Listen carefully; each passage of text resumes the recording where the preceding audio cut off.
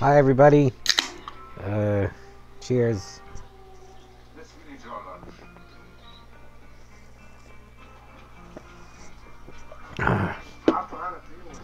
Okay.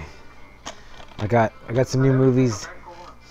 I got Murder Cycle, Homicycle. I got 100 Tears, and I got The People Under the Stairs. All these are from Amazon. And the movie I'm going to review is Clown Town. I watched it on my friend's app, and it was pretty good. I mean, Clown Town, it just sounded dumb. And there's so many clown movies.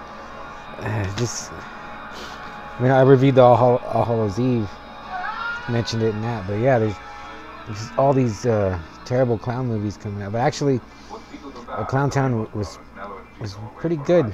Right away, 3 testicles out of 5. I'll give it that.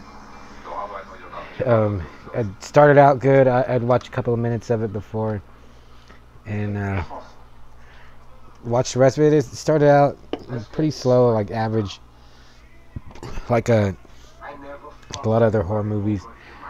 But once they got to the Clown Town, started to pick up, and I was surprised. It actually lives up to the name of Clown Town. You think like what? It sounds like a stupid name for a movie, but there's a lot of clowns in this town, and they're killing people. And like All Hallows Eve and a lot of other new movies, it takes a lot from Halloween, and of course Friday the 13th, Nightmare on Elm Street, all the classics, but mainly Halloween. And I don't know, maybe It, because the way the clowns, one of the clowns looks like from the Bronson movie with Tom Hardy, and they look pretty scary sometimes. Some good shots in the movie. It's really good. Is it worth, if you could get it for like under $10, totally recommend it. It's not gory, but it definitely is violent and bloody. I really wasn't expecting like a gore fest for some reason. I just didn't feel like it was gonna go that way. But it had Robert Kurtzman or Greg Nicotero's name on it. And they do kill a lot, but it just wasn't like it wasn't a gore. But that's not bad that it wasn't.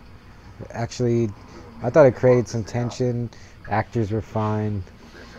All the people playing the clowns I thought were really good. So totally recommend it.